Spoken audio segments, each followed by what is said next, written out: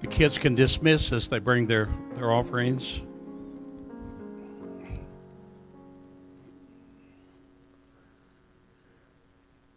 Isn't God good?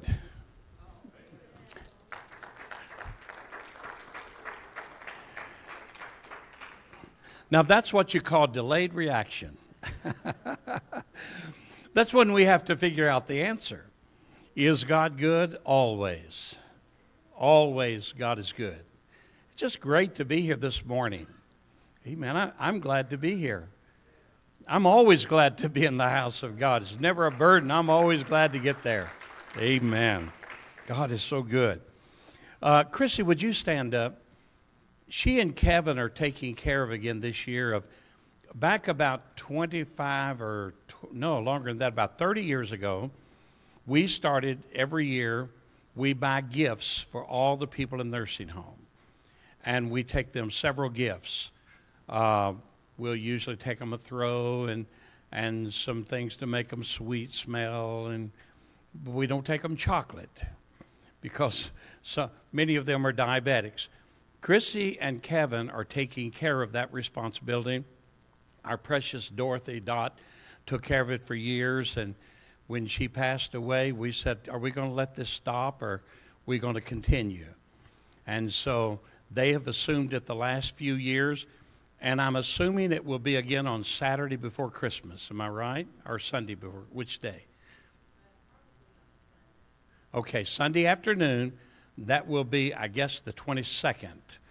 And they will meet here and go to the nursing home and carry gifts to all the people.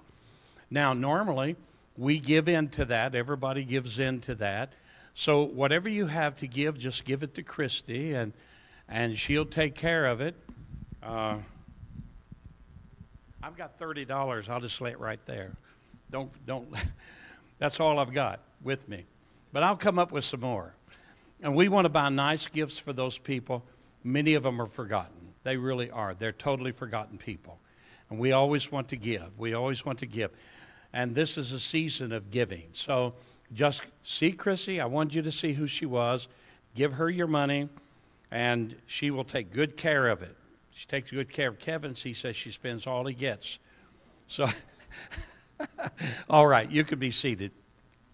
Amen. So tomorrow we're going to go, and the latest meeting is the 17th of this month, and there's just a lot goes on in December, and if you can't be there, well, just come for what you can be for, and we'll enjoy that. I want to talk to you this morning about hearing the voice of the healer. We have people in our congregation that need healing. Counting the one in my family, we have 3 people that are dealing with major cancer issues right now. We want to be praying for Don. Don is in Norton's Hospital in Louisville. I think am right that they have a growth on his lung, he told me this morning, and one on his brain. And so we want to be praying for him that God will show up in the need that he has. We also want to be praying for Elaine.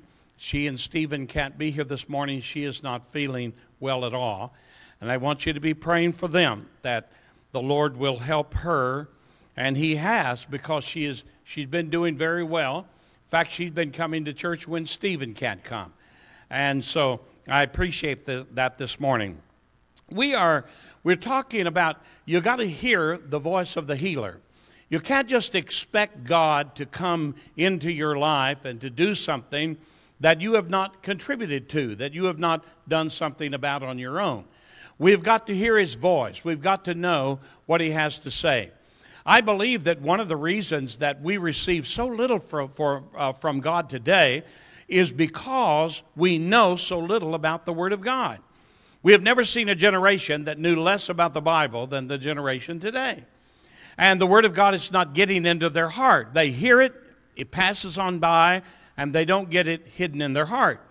David said, the only thing, God, that I'm aware of in my life is that as long as the Word of God is hid in my heart, I won't do those sins against you, because that Word of God will speak out to me, and it will speak into my life. And so we've got to hear the voice of God. There's a song that all of us have heard. It's not a Christian song by any way, by any means, and it's I Did It My Way. We've all heard that song, I Did It My Way. The songwriter said, I loved and I laughed and I cried. I've had my fill and shared my losing. And now, as tears subside, I find it all so amusing to think that I did all that and may say, not in a shy way, oh no, not me. I did it my way. Now, when you look at that verse and you see somebody's life, that's a very confusing verse, because that verse is talking about going through a lot of bad things in life, but bragging that I'm still doing it my way. I remember someone calling me one day and they said, I've got a problem. I'm on my way home and I've just been to the casino. And I've lost everything. I've lost everything that we own, everything that we have, all of our money, thousands of dollars I've just lost at the casino. And I said, well, you know, it's hard to really be sympathetic toward that. Because when you look at those huge buildings, anybody should be able to figure out somebody's paying for them. And so at this point, you need to be making arrangements not to go back. Oh, he said, but I can beat them. And I'm thinking, do it your way. And that's what I said to him. Do it your way. Well, he did. It ended up costing his marriage and costing him a lot of things, but he did it his way. And he went on his way. That's the attitude that the world is using today toward God. Their attitude is that I'll serve God my way. My way. God will accept it, and we'll do our religion our way. We don't care what the Bible said. Never forget someone walking in one day right through those doors, and I was standing there where the ushers are sitting, and he said to me, I don't care what the Bible said, I'm going to do it this way. And so I thought, well, that's fine with me. That's fine with me. If that's your attitude, just do it your way. Amen. We'll all just be right here together. One of these days, some of us will leave and some of us won't. And the difference will be those who did it his way and those who did it their own way. And so the choice is up to you. And we're expecting God somehow to be happy with our choices when it doesn't work that way at all. Marriages fall apart because one person in the marriage says, I'll do it my way. I want everything to go my way. And if it doesn't, then I'm not going to be happy. Jobs are lost because we want the job to bend to do everything our way. But the spiritual things of God must be done God's way. And I'm interested not in the socialized religion. I'm interested in leaving here one day and taking a group of people with me. Amen. So we've got to hear the voice of God, and especially when it comes time for healing. We've seen many miracles happen in this congregation. We have seen people come in with double lung cancer, 2 of them that I could name immediately, and God healed both lungs and healed those cancers out of their body. We have seen people healed of all kinds of cancers, and when this didn't happen here, but I prayed for someone one day, and God opened their blinded eyes. They had not even seen the sun for over 8 years since they could tell the difference in darkness and light. They had no vision at all. And after prayer, God immediately just opened their eyes. And from that point, they were no longer blind. I'll never forget, I think if I live to be 100, I'll never forget the scream. I'm praying for her, and I'm praying, oh God, open her blinded eyes. And while I'm praying, she let out a scream that I'm thinking she just died right in the middle of this prayer. It was a horrible scream until I heard her say, I can see, I can see. Thank God I can see. 8 years of stone blindness. Amen. Deterioration before that. God opened her eyes that she would be able to see again. We've got to hear the voice of the healer. What does the healer say? Let me take you to Exodus chapter 15, and I want to read a verse for you here. If you will diligently, chapter 15, verse 26, if you will diligently or sincerely hearken to the voice of the Lord your God, and will do that which is right in his sight, and will give ear to his commandments and keep his statute, I will put none of these diseases upon you, which I brought upon the Egyptians, for I am the Lord that heals you. That's my job. That's what I do. I am the Lord that heals you. Now, if I'm going through a major sickness or going through a major time in my life, maybe it is a mental sickness, maybe it is a depression, a discouragement, maybe my heart is broken, maybe something has happened that I realize that I'm just not normal today. It is at that moment I know a God that I can take that to, and God can pick that situation up and change that situation in a moment of time. Now, if I do that based on what I think, it may never happen. But if I go to the basis of what does the Word of God say, there are no limitations to God's ability to perform miracles, signs, and wonders even in this day. You believe that here this morning? God has the ability to do that. Go way beyond anything that we can do. But there's one thing that I have noticed, and in this verse it is very clear. All of the promises of God always has a string attached. There's always something attached to it. There's something that I've got to do. There's a role that I must play. And what he says here is that number one, we have to diligently listen to his voice. We have got to be very sincere. This is not something that just passes us by, that we just take it without consideration, or we just let it pass by and say, well, that's just what it says. And in our day, we have come to a day that there are a lot of people that they will say, I believe that the Bible is a good book of morality. I believe that the Bible is a good book of principle, but I don't believe it is a perfect book. And the moment that we pronounce, or that we begin to think that there are errors and flaws in the Word of God, at that point, miracles, signs, wonders, and the presence of God are no longer available to you. You've got to believe that He is, and that He is a rewarder of them who diligently seek Him. So when I come to God, I've got to come sincerely before God. I can't come indifferent. I can't come looking at my situation as, well, I'm going to come and hope it all works out. I've got to come sincerely with God. The next thing, I've got to come with the right, with what is right in God's sight. What has God said? What is right in the sight of God?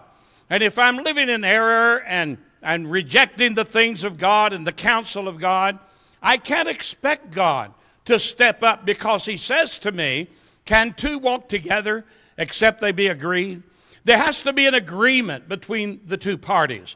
And between you and God, there's got to be an agreement made. Here this morning, I don't care what your problem is. I don't care what your sickness is. God is bigger than your sickness. He's bigger than your discouragement. He's bigger than your depression. He's bigger than anything you're going through. And when you believe that and believe that you are in Him, then God is able to meet you there. I don't mean to repeat a worn-out story, but I'll tell you, when I'm talking about healing, I know what I'm talking about. Amen. Because 23 years ago, the doctor said I had 8 months to live with cancer. I'm 23 years down the road. I never tell that story without saying this. Yeah, give God praise, because God is good. Amen. I don't know if the doctor's still alive or not, but I'm doing good. Amen. Now, he may be gone. He may have already met God. I don't know. But one thing for sure, you got to be doing that which is right in the sight of God, and giving ear to His commandments and keeping His word. When we come before God like that, God said, none of these diseases will I put upon you that I put upon the Egyptians. Here this morning, we have to understand, I'm not an Egyptian. Now, when he talks about an Egyptian in the Scripture, he is talking about that which is against the principles of God. I'm not an Egyptian, I'm a Hebrew. I've been born of the blood of Jesus. The very nature of God has been born on the inside of me. The purpose of God, the design of God. And whatever that God said in this book that He could do, He's more than able to do it. So, He is the Lord. Here in this verse, the latter part of that verse, He said, I am the Lord that heals you. I will bring healing to you. When the blood of Jesus comes into your life, He comes into your life to break that old Adamic nature that you have. Now, we don't like that nature to be broken. We like that nature. We were born with that nature. You inherited from your mother and father. And as much as you loved them, they weren't perfect. As much as you loved them, they had flaws and character flaws and things about them. I know that's hard to believe, but the fact is it's real. They told you they didn't have them, but they did. But the very nature of God, when you are born of Him, you're born of the nature of perfection. You're born of the nature of that which is without flaw and the personality that God can do anything. Here this morning, if there's ever a moment that we needed God to come into our life and to break that old Adamic nature off of us, that old personality, the curses that were put upon our life. See, in the book of Genesis, sickness was a curse that was put upon us. Disease were curses that were put upon us. Hard times in life, depression, discouragement were curses that were put upon us. But when Jesus Christ comes, He comes to build a floodgate against those curses and to stop them, that we're no longer dominated by the power of those things. So the blood of Jesus, when it comes, it breaks the Adamic nature curse, but it also breaks family curses that have been put upon us. We have inherited things from our families. We've inherited diseases. Our parents were diabetic, so we became one. Their parents were diabetic, so they became one. Cancer handed down from generation to generation. Depression handed down from parent to child to grandchild. And from generation to generation, the curse goes on. When we have the power in the blood of Jesus to stop that curse and say, God, I don't allow my family to be cursed by this anymore. I stop this in Jesus' name. Hallelujah. Give Him praise here this morning. We've got to break those generational curses off of our life. In the book of Psalms, chapter 103, verse 2 and verse 3, here's what he said. Bless the Lord, O my soul, and forget not all His benefits. Every day that you serve God, your life is to be filled with the benefits of God. All the benefits. There are wonderful benefits in serving God. There's no one that can match what He does. Now here's what He said. Some of my benefits are, I will forgive your iniquities and I will heal all your diseases. All your diseases. That means there is nothing that can come upon your life that God is incapable of healing.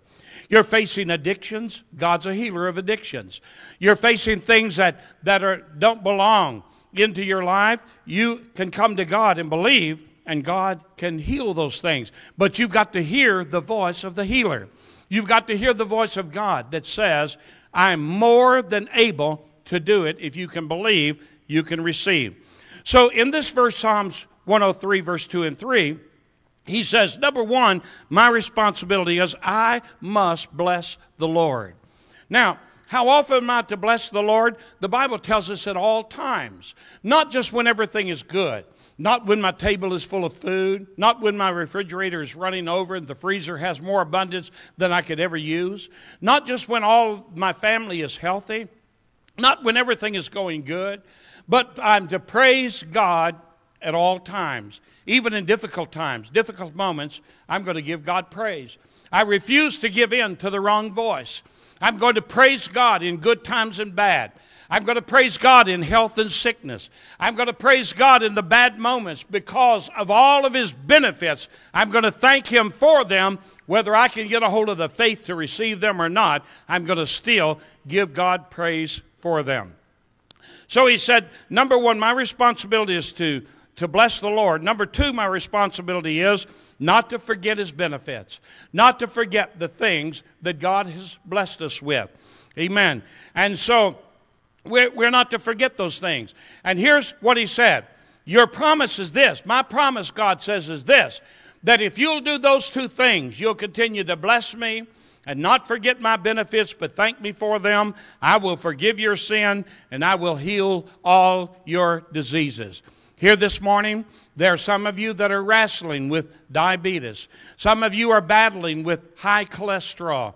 Some of you are battling with different things that I happen to know that's going on in your life.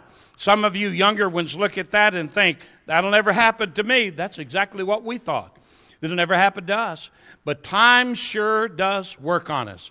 But I want to tell you this, that no matter what your age is, God is still a healer, not of young people, not of old people, but of all people. And God is still able to give you strength. Amen.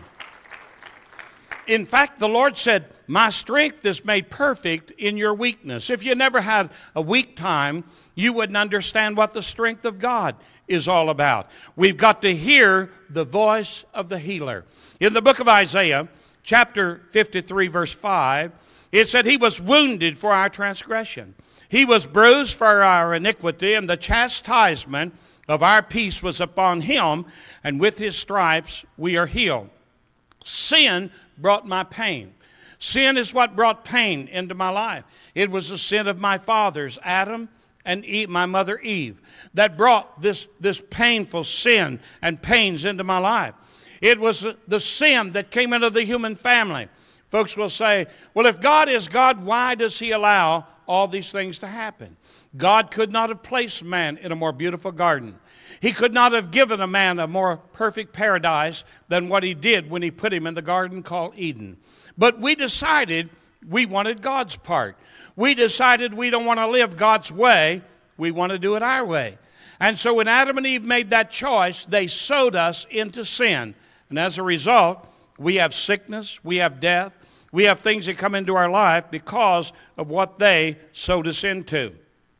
Jesus suffered. He suffered for my failures. When Jesus came into this world, the suffering that he experienced was because of my failures. He was wounded for my transgression. It was not anything that he had done. Calvary was to remove my Adamic nature, my Adamic curses that had been laid upon me. His inflicted wounds was there because he wanted to remove my failures out of my life. When you say, I just can't stop, I just can't quit. I've heard alcoholics say, I just can't give it up. You're exactly right. When you saying that, you can't. But when you say, I can do all things, get the word of God. Hide it in your heart. Talk that word. Quote that word to yourself every morning, every day, all through the day. Get a hold of those powerful verses of God's deliverance, that he came to deliver us from those things. Amen. And talk them to yourself until you begin to believe them. And all of a sudden you're going to see those addictions falling away. Those things will begin to leave your life. When you begin to talk that I can't, then you're exactly right. But when you begin to say I can through Christ, you're more right. Because Jesus is the greatest thing that ever happened to any one of our lives. And you can do it through the power and the anointing of Jesus. You can do it. Hallelujah. Hallelujah. Now, he came and he was inflicted with wounds because of the failures that I had made. He was beaten, the Bible said, for my wickedness, not his. It was me that was wicked, not God. He was good. He was bruised for my iniquities. Because of my failures, because of my sin, Jesus bore all the pain that he went through. And so, again, he said the painful price for my peace was laid upon him. The chastisement of our peace was upon him. Here this morning, you might have come into this building depressed and discouraged. You might have been looking at life and saying, I just can't make it. I don't know how I'm going to make it. Things are too hard. I just can't do it. I can't go through this, can't go through that. And you look at that and you accept that. But listen, the chastisement for my peace. God was chastised not because he needed peace. He was chastised because he knew I needed peace. And he bought that peace of mind. He bought that encouraging life. Amen. I'm not discouraged this morning. I feel good. I feel good in the power of God and the anointing of God. Do I feel good physically? No, I don't always feel good physically. But I feel so good in the power and the anointing of the Spirit of God. And I'm glad this morning that I'm here in Jesus' name. Hallelujah. I'm glad I'm here in Jesus' name. By the excruciating stripes that was placed upon him, he purchased your healing. He purchased your healing. So if he's already paid the price, already paid, In fact, the scripture says it like this in the Old Testament. It said, by his stripes, in Isaiah 53, by his stripes you are healed. When Peter quotes it after the day of Pentecost, he said, by his stripes you were healed. Already done. Not are, were. Already taken care of. It's already behind you. Healing's already yours. Healing, deliverance is already yours. Whatever has you in bondage, it's already paid for. Give it to Jesus, turn it over to him, and let the power of God work in your life. You got to turn it over. You got to give it up in the name of Jesus. And if you do it, there's great deliverance that can come into your life. You got to hear the voice of the healer. In the book of Jeremiah, chapter 30, verse 17, here's what he says. For I will restore health unto you, and I will heal you of your wounds, says the Lord. I will restore health. I like that, restoration. Restoration, rebuilding, redeveloping, reconstructing. God said, I'll take that old health of yours that's failed you.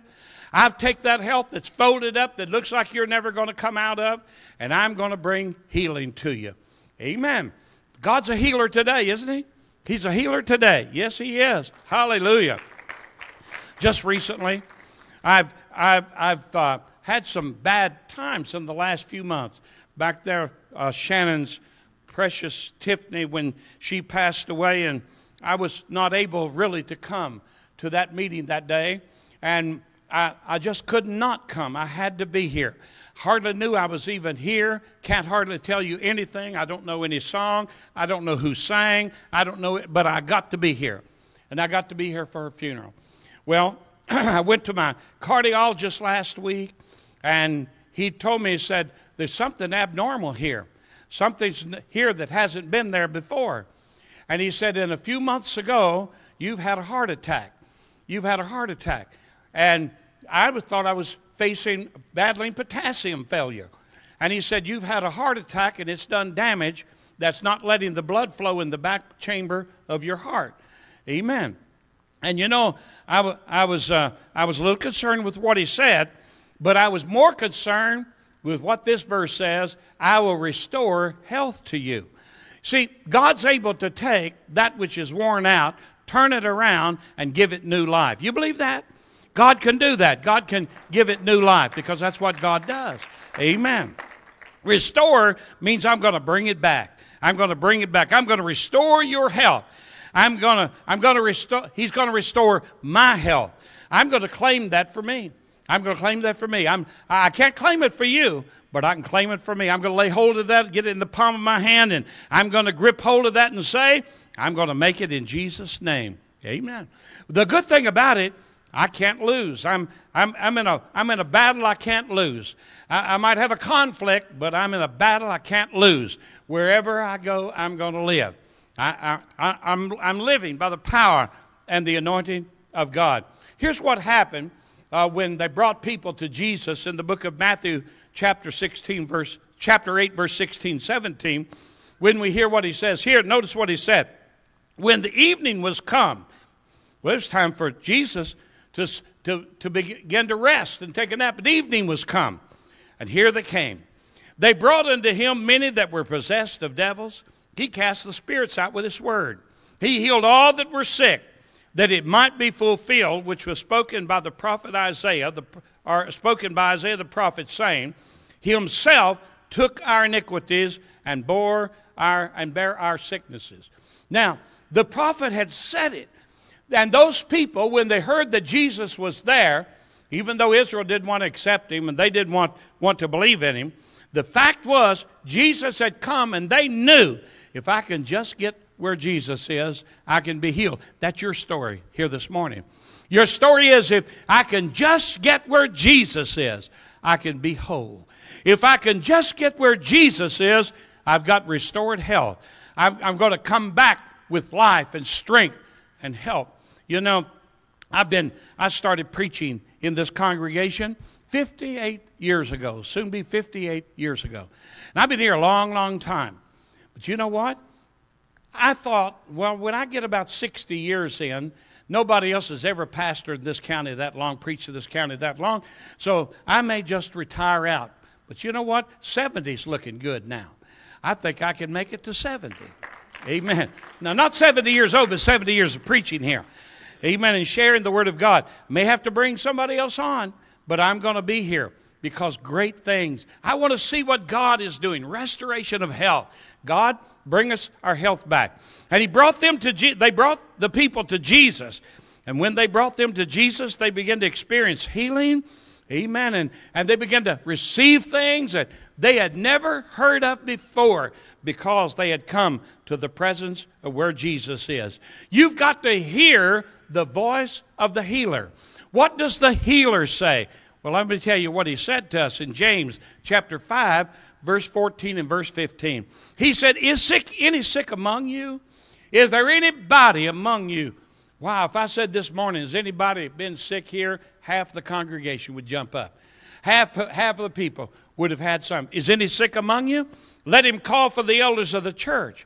Let them pray over them and anoint them with oil in the name of the Lord. And the prayer of faith shall save the sick. Save the sick. Heal them. Bring them deliverance. Bring them out of where they are. And I'm telling you, God is able to do that. He'll raise them up. And if they committed any sin, He will forgive that. That's what our God does this morning. That's the way God will meet you and where God will meet you. And whatever you're suffering from, if it's a sin sickness, God can take sin sickness away. If it's a depression, and that's one of the big spirits of our day. We're fighting all across America, and not only America, but the world.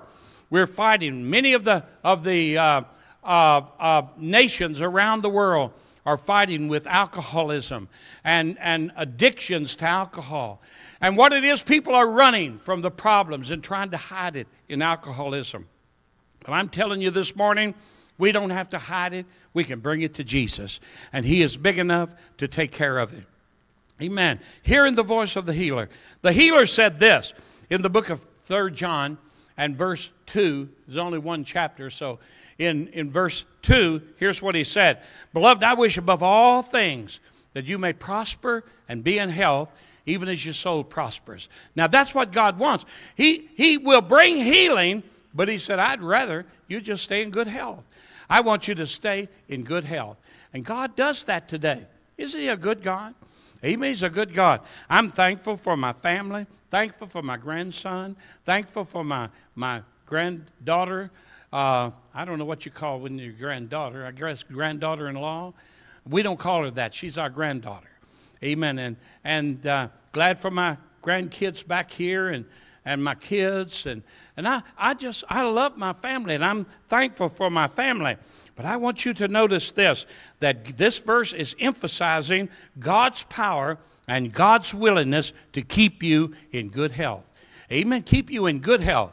Now, don't let the devil convince you that sickness is a normal. It wasn't a normal inside the power of the stripes of Jesus. It was the thing that He came to stand against, and He still stands against it today. You got to hear the voice of the shepherd. You got to hear the healer. Amen. I'm going to drop on down. Time's getting away from me. But in Psalms chapter 147, verse 3, the Bible said He heals up the broken in heart and binds up their wounds. There are people here this morning, your hearts are broke. People that our hearts are broken because of things that's happened in their life. Your families might have dissolved. Some are here that have experienced death in their family and they're grieving that, and you'll never totally get over that. But here's what God said to you. He said, I want to heal the brokenness of your heart. I want to come into your heart and I want to heal those wounds. And I want to be to you what I've purposed and promised to be to you. I want to be that for you, and I want to be that to you. And there's nothing too hard for God today. If you can believe, you can receive. Amen. That's the promise of God's Word. So He says to me in the book of Proverbs chapter 4, verse 20 and verse 22, He said, my son, attend to my words. Attend to my words. Get your attention on the Word of God. I've said this before, and I'm sure I'll say it many times again. When you find out what your problem in life is, well, no matter what it is, when you find your problem, here's what you got to do. The Bible is, James calls it, a perfect law of liberty. And if it is a perfect law of liberty, The grace of God can come into that law and bring deliverance to you, so you've got to put your attention on the Word of God. Attend to the Word of God. Put that Word in your heart. Put that Word in your heart that you won't sin against God. Put that Word in your heart that you won't accept failure as the ultimate. I may fail today, but I'm going to get back up. I may even fail God today, but I'm going to get back up. God doesn't count the times you fall. God counts the times you get up. And what God's looking for you to do is get up and go again. Get up and give another attempt to your service in God. Attend to my words. Incline your ears to what I'm saying. Don't let them depart from your eyes. Keep them in your midst of your heart. For they are life unto them that find them, and health to all flesh. Get the Word of God. Put your attention on the Word of God. Because the Word of God is life to them that find them. Not death, life. The words I speak unto you, Jesus said, John 6:63, they are spirit and they are life. They're life. The apostles asked a question and said, Lord, who can we go? Where can we go? You only have the words of eternal life. Jesus said, the words I speak to you, the same are spirit and they are life. And I'm here to tell you this morning that regardless of what you're going through, regardless of what you're battling, regardless of how bad your life may appear this morning, there's a God that's bigger than all that problem. Put your attention on His Word. Attend to the Word of God. Amen. Because God has a shelter for every one of you. Father God, this morning, I'm praying that the very power of the Word of God would come alive in this building here today. I'm asking you, God, that you reach into the soul of people, men and women, young people, that may be sitting in this audience. God, awaken for them. Awaken them to receive the good things of the kingdom. We honor you, God. We give you praise. God, your word said that they would bring life and they would bring health. They would bring healing. They would bring health. God, I pray that these words would just find a place of lodging, planting in somebody's heart, that it might come out and that it might bring life and peace and help and health to them. Oh God, thank you, God, for walking with us. Thank you, God, for being our strength. Yes. Yes, God. Do that song, Sheltered in the Arms of God. As we stand together, you're in this building, and this is your time. The altars are open for you. It's time that you can come and pray and turn it over to Jesus.